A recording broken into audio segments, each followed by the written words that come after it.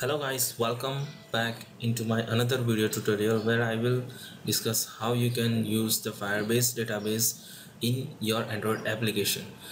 This is the version of the Firebase libraries of the 2.5.2, so it is later used, but I want to highlight some things on this particular library.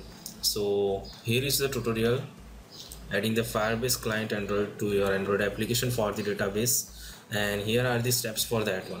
So the first step is for this one is the set up the Firebase SDK for your Android project.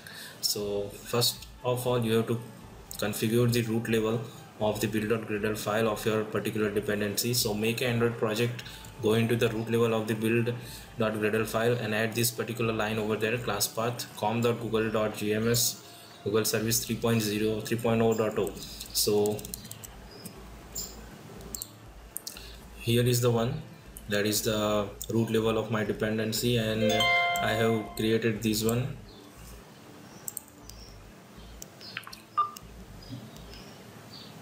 I have added these particular services in my this particular file. So that is what the first step. Now the next step is adding the app level build.gradle file for the particular library. So you have to add this particular library, compile.com.google, this particular library, compile com.firebase client for Android 2.5.2. This tutorial I am only addressing the 2.5.2 version library. It is not above this one, so it has updated right now to the 3.0.0, and it has some little more configuration instead of this one. So add this particular line in your dependency. So in the app, go into the dependency and add this particular line, that is what this particular line. Now at the bottom of this particular file, you have to apply the plugin, that is what the com.google.gms Google service. So it will apply this particular plugin, whatever we have configured in the root directory tool in that one, and you have to add this particular section, the packaging options, exclude the Mata Inference license firebase.txt and notice in your particular Android directory. So inside this particular Android directory, you have to include this particular section for that one. Now this is what the configuration to add the Firebase SDK in your particular Android project, and just synchronize these particular Gradle files and it will synchronize it with the Firebase SDK. And after that, you have to register this particular application in your Firebase console. So you open the Firebase console, register your project to the Firebase console and get the Google services.json file from there and put it into the app directory. So let's head back to the Firebase console. Actually I have already configured this particular project, and that is what I am just overviewing these particular concepts. So whenever you will configure the new project over here, it will ask you for the project name, that you have to give the particular project name. Then it will ask you for the particular application for which you want to configure your project, either it is the Android, either it is the web, or either it is the iPhone. So for the Android application, you have to select the Android, then it will ask you for the particular package name, that is what our package name. So here I have configure my package name over here. Then it will automatically give you to download this particular file, Google service.json file, and it will also head you whatever step that I have told you before, that how to integrate this Firebase SDK in your particular Android project. It will also guide you for that one.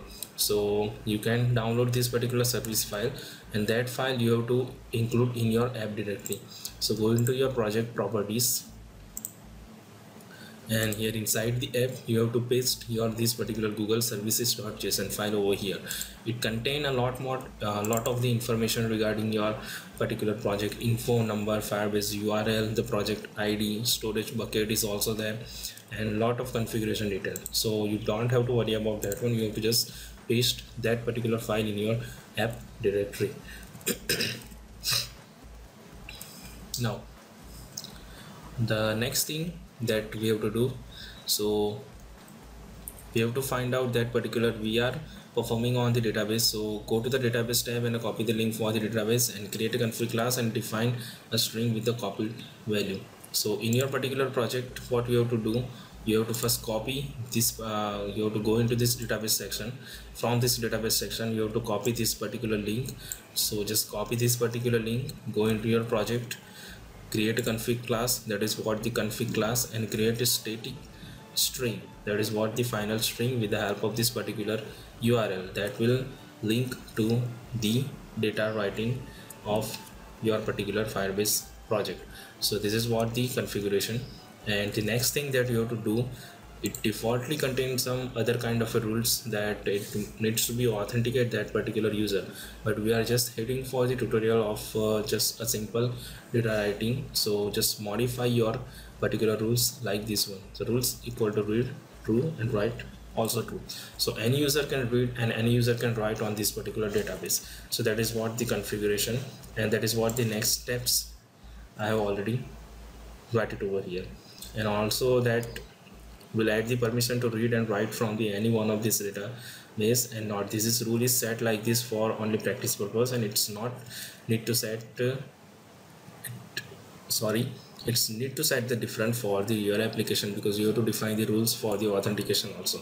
So only the authentication on only the authenticated user from this section can be able to write and read the data from this particular database. So that is what the thing.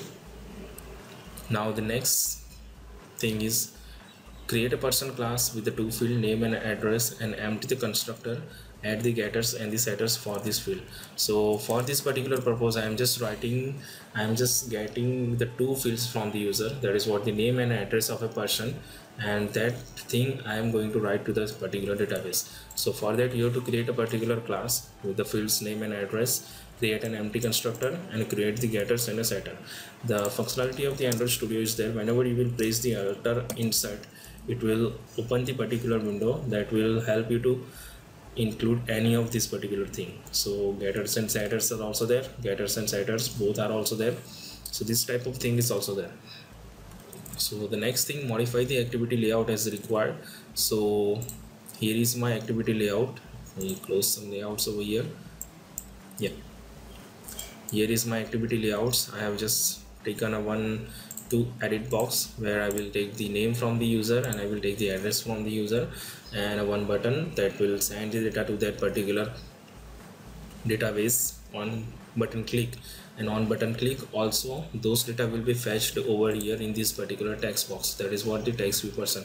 So whatever data I am going to write it from over here, I have a listener. We are going to create a listener that will listen to that particular event, and it will fetch the data from this particular database and display it back over here. So that is what our scenario. So this is what the layout that we have to include.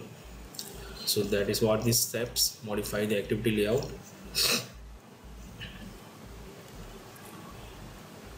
The next thing, we have to work on the main activity.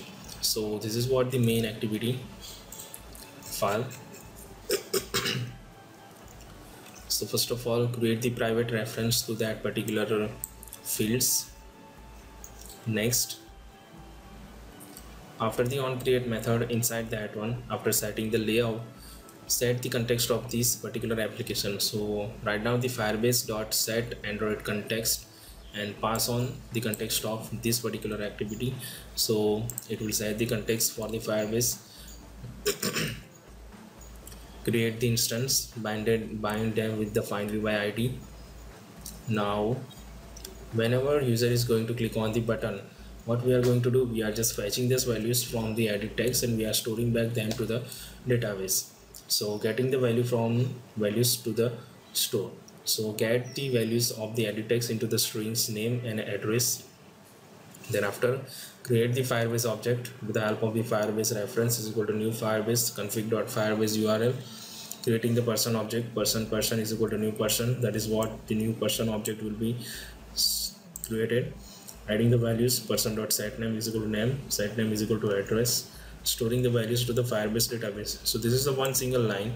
It has the reference of this particular Firebase. This is what over here object dot child. So it has the URL up to our database. So that is what the URL up to our database, and after that particular database we have a one particular object, that is what the person. So this is what reference URL to that database dot child person dot set value equal to person. So it will set the value of this particular child equal to the value of the user inputted data. So it will directly reflect the database values over there. Now whenever the data will be added to that database, so that is what the event listener for the real-time database. So we will give the reference of the Firebase reference dot add value event listener. So whenever the value will be added over here, the event will be generated inside your application. So add event listener, that is what the new value event listener. On data change, get the data snapshot from this particular database, and for the data snapshot, post snapshot dot get children. Getting the data from this snapshot is equal to the get the data from that particular snapshot. So person equal to post snapshot, that is what the post snapshot dot get value of this particular person class. So it will get the value of the person class from this particular reference of our database, and then we are just going to store that particular value over here in a particular string. So string name equal to person dot get name.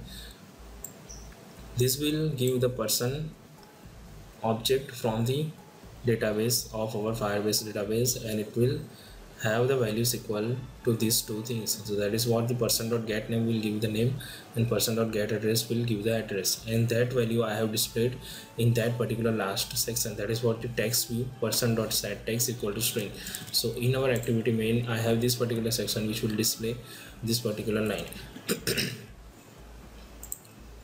and it has the two method, that is what the on data change, what you have to do, it will handle it over here, and on cancel you can just write down that, or you can toast also the read fail, the Firebase error message in that one. So that's it. And the last thing that you have to do is after the modification, add the internet permission to the Android manifest file. So in our Android manifest file, you have to include this particular permission, that is what the internet permission for this particular project. So that's it, that is what the procedure. So modify this particular context, and now just run your application.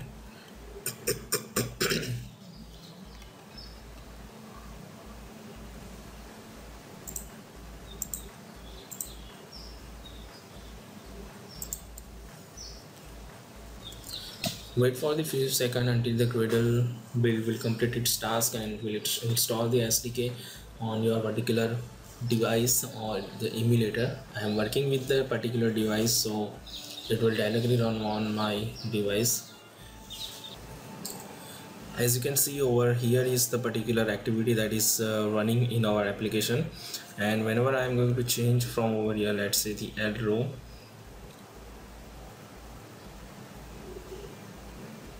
developers, and I will write down the address, let's say the India, and whenever I'm going to click on the create,